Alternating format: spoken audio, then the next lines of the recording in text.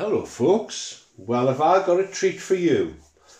I was handed this project yesterday and as you can see there's a box, although that might be a little bit of a red herring. It's a Bowman model kit of the Rudder bug.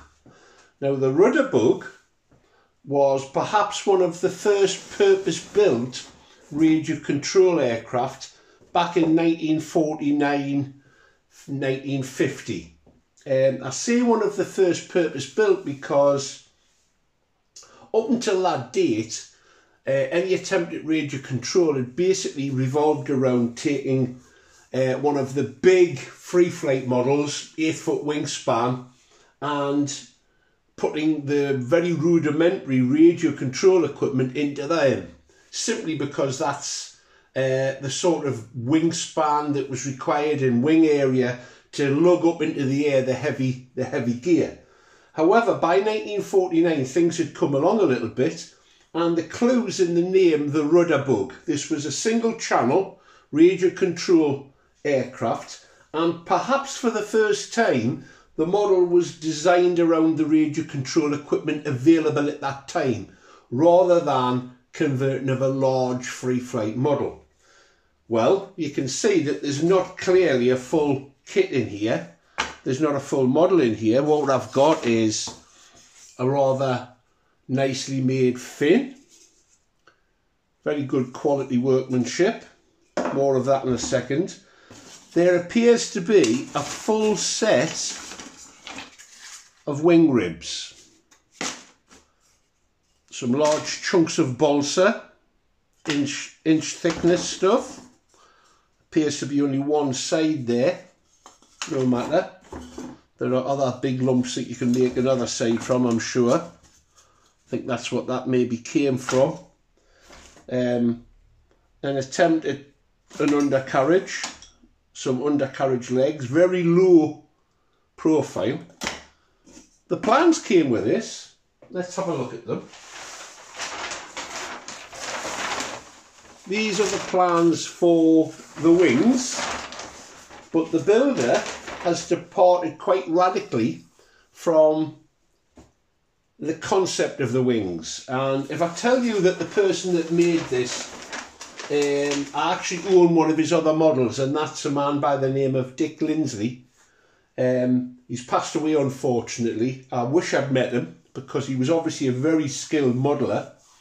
I actually own his night train, and I've flown it a couple of times now. I haven't had many opportunities. It's a big beast of a model, a converted duration free flight. It's been increased in size by 1.5 times, and it just climbs vertically and flies beautifully. But the quality of the workmanship's what really attracted me to the model. So when I got a phone call saying, I've got one of Dick's models and basically it's too much for me, I don't fancy taking it on, would you like to have a look at it? I jumped at the chance, and it's really quirky. If we look here, you can see it's a very low undercarriage. Big access doors in the side to get into that big radio gear that would have existed at the time. A very simple structure, very strong structure, which relies on triangles to make up the fuselage. Well, I'm going to start by showing you the wings.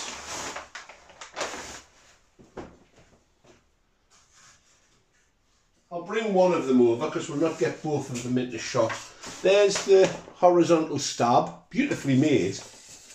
The quality of the joints is just spot on, which you would expect. There's one of the wings, once again beautifully made. Now this is designed to be a one-piece wing of 6-foot wingspan, 74 inches. But you can see that Dick has departed somewhat from the original design. There's a hardwood plug. It's been drilled out, and that's exactly a 1/2 inch. I know because I've tried a 1/2 inch steel dowel in it. And then there's a nylon plug that's drilled out. More of that in a second. But there's no incident shown on this wing, this root rib at all. You can see the cross section, I hope. There's a slight undercamber on the aerofoil. I'm not sure what the aerofoil designation is, but there's that would clearly produce a lot of lift. So the other one's exactly the same. You get the general idea. I'm going to put that to one side and I'm going to show you the fuselage, and then we'll see why this is so interesting. And I want to ask for some advice, really.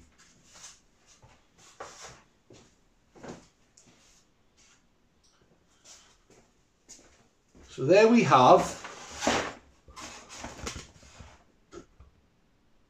the fuselage, which has been built to the same usual standard that you would associate with this builder. Beautifully made, hasn't got the undercarriage obviously. The fin, which I've put down somewhere, would slot into there quite easily. The horizontal stab sits in the back, but then things get really strange. Dick has added an extra section to the centre of the wing. This section here takes it beyond the 74 inches, and it's this section here that has the incident for the wings. So what on earth is going on here? Well, we have a piece of aluminium that's been machined, and the first thing that strikes you is, well, that hole's bigger than half an inch. It's also been bored. It's not only been machined in the lathe to produce a cylinder, it's been bored out to a precise set of steps. There's a hole in the top at each side, I suspect for a plug, and then here's the weird bit. If I zoom in,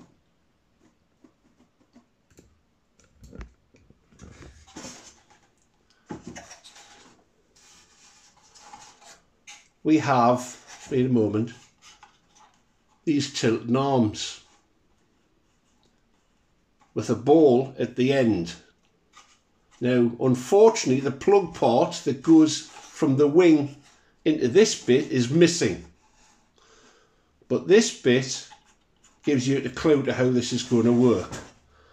I suspect these would be going into the fuselage to a servo underneath, and if these were attached to a servo, you would get an alternative movement like that. Clearly this is a design that's intended to tilt the angle of attack alternatively for both wings. It's what I believe is going on here is an attempt to do what Cliff Harvey tried to do with his pink Spitfire, but on a much, much bigger scale. If I put the wing into position, now obviously I haven't got the connector, and that's a concern, so that would need to have a dowel, I think, fixed in there permanently of a 1/2 inch diameter. But what comes out would need to be more complicated than that to fit, I believe, this receptacle here. I suspect the plug that came out the wing would have to have a series of steps so that it locked in to this. That's going to make life awkward, but let's show you how it goes together.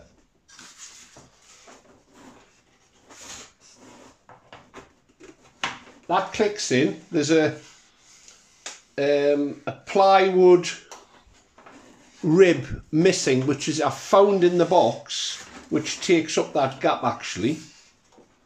Now if you imagine, it's going to be locked with the bar going through here, and if that goes up and down, you're going to get, I'm exaggerating it, but you're going to get that movement because it would pivot on this front. That's what's happening.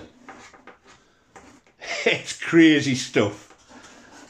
I don't know whether I'm brave enough to attempt it. but I would sure like to have a go. Failing that, it wouldn't be too big a job, but I think it would be a shame to take this out, which in fact only means you would have to remove the end ribs and the mechanism, and then you've got the actual required angle for the wing. The wings would have to have a retro set of braces built into them. That would be fairly easy to do. There's quite robust hardwood bracing here, but I would have to put a brace, I suspect, on this side and on this side, cutting out and attacking it from the underside of the wing, and then just have as it was originally designed. I wouldn't do it rudder only. I would still have an elevator, if nothing else, just to trim out the difference between the power and the glide phase of these models. But isn't that interesting? Any thoughts on this? If anybody's seen anything like it, I'd be really interested to find out. And I'm sure Cliff Harvey will love this, because it's exactly the idea, the concept that he was attempting to do with the pink Spitfire. Isn't life strange that these things come your way? So that's the conundrum, machining. And the other thing is, would that be long enough and strong enough to hold the wing in place? There doesn't seem to be a lot going on there. It's only 1.5 inches deep in here. And likewise, the dowel that would go into the wing only goes in about 3 inches. Would that be enough? I don't know. But isn't that an interesting project? I'm a sucker for this sort of thing. If nothing else, it'll be built as it was originally designed, with the addition of an elevator. But I sure would like to work out what's going on here. And if anybody has got any idea about, have they ever tried it? Have they ever seen it before? So if you've enjoyed the video, give us a thumbs up. More importantly, if you've got any ideas, please share them on the mystery of this tilting all-wing aileron design that, to my knowledge, I've never seen before. I've never seen anything like it. If I hadn't seen Cliff Harvey's efforts on his little pink Spitfire, I think I would have been quite flummoxed. But there you go. Any ideas, throw them my way. I'm not saying I'll take them up, but I'm open to suggestions. Thanks for looking in. Bye now.